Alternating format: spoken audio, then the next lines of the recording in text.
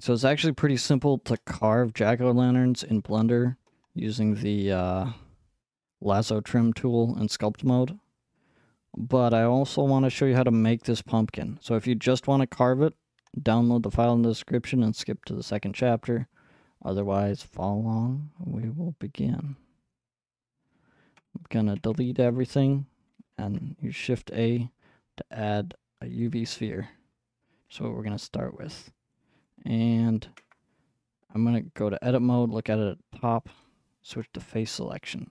And with Alt select by clicking in the middle here, not there, that'll select there, but selecting here, and then hold Shift and Alt, we can select, oh, sometimes you have to find the right spot. We're going to select, for me, I'm going to say every third. We're going to be selecting, however you want to do your pumpkin, we're going to be selecting the areas that we're going to sort of pull inward to make the divots. And we're going to make these areas smaller, as small as you want, with the I button.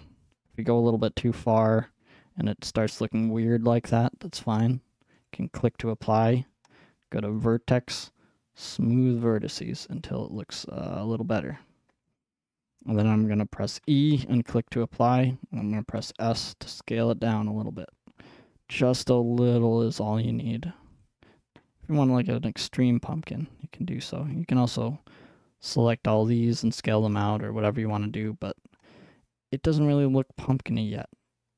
Let's see what we can do about that. First of all, we can right click and shade smooth.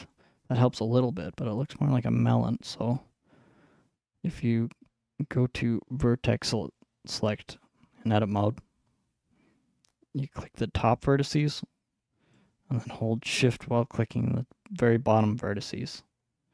And I'm going to turn on proportional editing, which moves everything around the selection as well. And I'm press scale with S, and I'm going to press Z to scale only on the Z axis, which is up and down. You can see it's already getting pretty pumpkin-y. You can scroll the scroll wheel up and down to select more or less and get sort of the pumpkin effect you want. This looks good to me. I'm going to just do one more thing. Select all with A, and I'm going to smooth vertices again. You can smooth it more or less if you want. Just to get the pumpkin you want. Could be tall or short. You could scale the whole thing with S and Z. Make exactly the pumpkin you want. But anyway, let's go on to the technical detail of having an inside of the pumpkin. That's necessary for us to carve to the inside, or Blender is going to get really confused. So to give something an inside, just so you know, I can scroll inside of it, and Blender doesn't even recognize this. If I just show you by setting backface culling on, Blender only really sees it as having one side. So if I add a solidify modifier under the modifiers tab, which is a little wrench, it now has an inside according to Blender. And you can see it in wireframe mode. There's sort of overlapping lines. If you turn up the thickness, which we should, you can see that the inside is moving around. And we want, that's a good, from what I was testing, this is a good amount.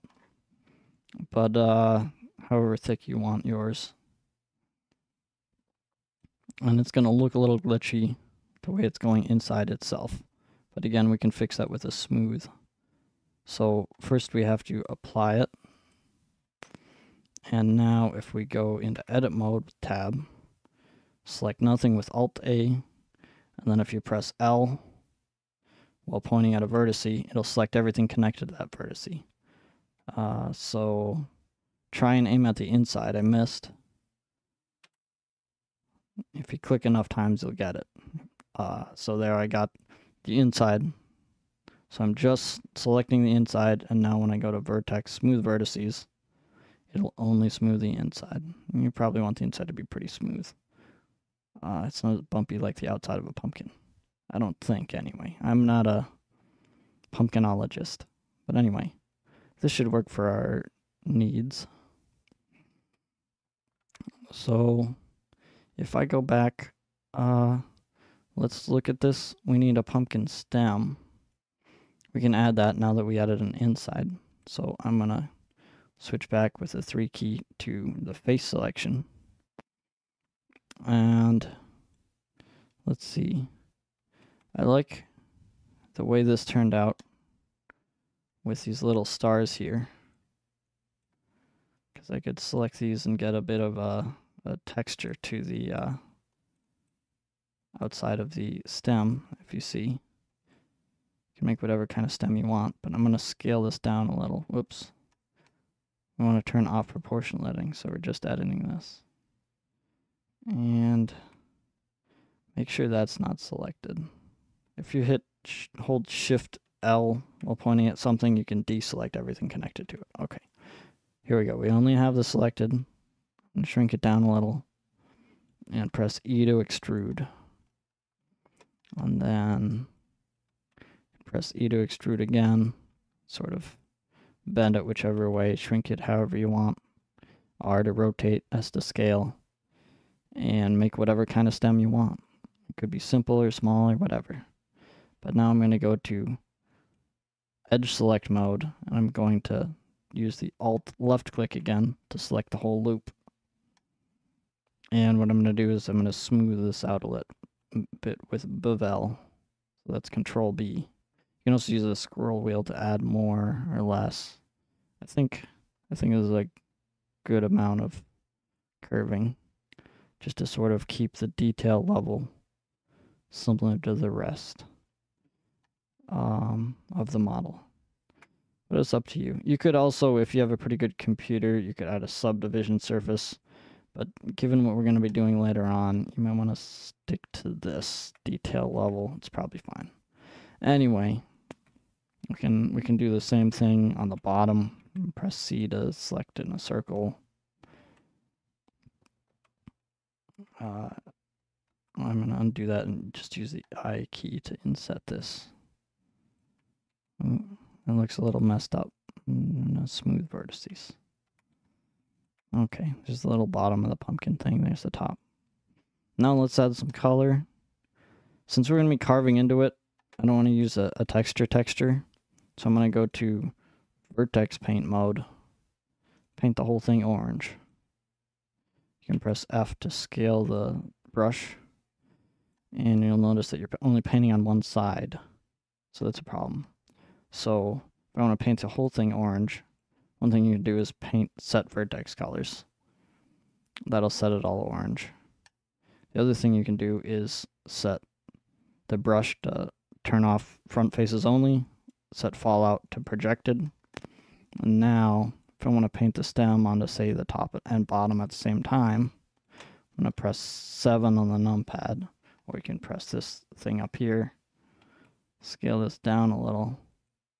I'm going to paint that green, and you'll see I painted all the way through to the bottom. So you can use that to paint it too.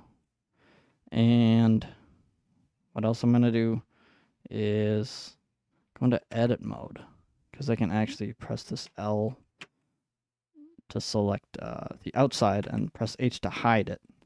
So now I'm just looking at the inside. If we go into vertex paint, we can actually paint just the inside. And what I'm going to do with that is I'm going to make it sort of an inside color. Sort of a yellowish. So when we cut into it, we can see that there's inside and outside and all that. Okay. And so that there's no stem on the inside. So if we go back to object mode, you can press Alt H in edit mode to unhide things. There's no color because it only shows up in vertex paint mode unless we set the material to use the vertex paint texture. So I create a new material. The base color is white. That's why it's showing as white. So if I use this circle to set it to color attribute, which is another word for vertex colors, then we look at it in material preview view, bam, there's all the colors. So that way we can sculpt and see the colors at the same time. That's good. It's interesting the way there's a little discolored. That can be fun. One other thing we can do with vertex paint, it has this nice feature. It's not that well made of a feature, and it's not going to export to everything, but you can always bake to a texture later on. But we can use the dirty vertex colors, and you can mess with the settings a little, and looks a lot more like a pumpkin now. That basically just like makes it darker in the ridges, the actual geometric ridges of the object. Okay, so I'm happy with this pumpkin now. Is it ready for carving? We just have to set the settings in sculpt mode. So first thing I'm going to say is make sure to save at this point, because it tends to crash a lot. So I'm going to save as pumpkin. I'm going to call it pumpkin 4 because I have a bunch of pumpkin files, honestly. Anyway, we're going to go into sculpt mode so that we can actually set up the carving itself. You might want to look at it from the front with a 1 key, or you can just press this green thing just in case we want the face in the front. You can still move around and look at it. You can also press the period key to focus on it. And we just want to make sure in object mode that the cursor is at the center of the pumpkin. If it's not, you can go into edit mode, select all with A, press Shift S, cursor to selected. It's a very important step. So going back into sculpt mode, let's look down this huge list. Down where there's a bunch of boxes, there's something called the lasso trim. You might have to hold down this and switch to lasso trim instead of box trim, unless you want to cut boxes. But anyway, now we're almost ready to cut. But if you cut, you see it cuts through to the other side. So if we undo that, click use cursor for depth. There we go. We're ready. We can carve, except you might want to set this to project. I had slightly better results when I set this to surface and that to project. But anyway, we're ready to carve this thing now. So you click and you drag with this tool. And if you're just starting from the file, it should just work as you've seen. And it cuts a hole. Something to note, if you zoom in a lot, it tends to not cut all the way through. And if you cut from far away, for some reason, it tends to work. So I'm going to undo those cuts and show you that you can carve pretty much anything. Another little note, if you do this, like cut into itself, it doesn't always work. Sometimes it works, that works. But if you get too messy, it can mess up or even crash. So, you know, basic shapes. See what works. If it doesn't work, try it again. And there you go. You can make pretty much anything. One other feature to note, you can actually start over as many times as you want, but you can actually use this mesh symmetry option just by clicking that X up there.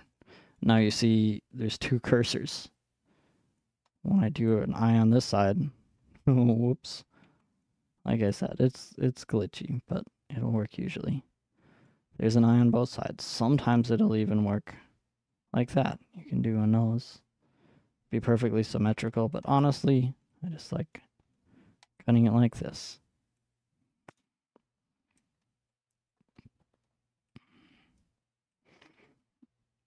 And once you're done, you can go into object mode and right click and shade auto smooth. And there you go. There you have it. There's your pumpkin. I hope you enjoyed.